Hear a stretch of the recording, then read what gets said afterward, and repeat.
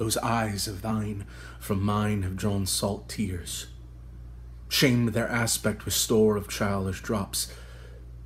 These eyes that never shed remorseful tear know when my father, York, and Edward wept, to hear the piteous moan that Rutland made when black-faced Clifford shook his sword at him. Nor when thy warlike father, like a child, told the sad story of my father's death, and 20 times made pause to sob and weep.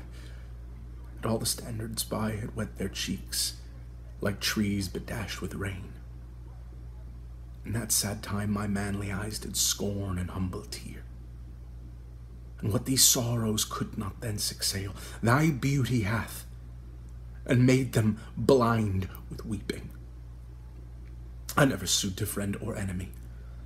My tongue could never learn sweet soothing word, but now thy beauty is proposed my fee.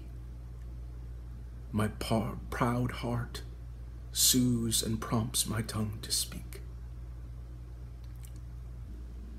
Teach not thy lips such scorn, for they were made for kissing, lady, not for such contempt.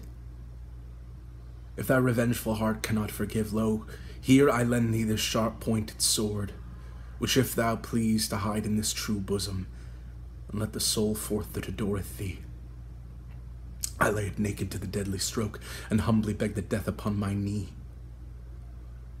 Nay, do not pause, for I did kill King Henry, but 'twas thy beauty that provoked me.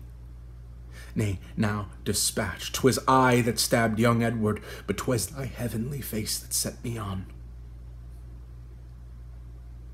Take up the sword again, or take me up. Until tomorrow, cheers.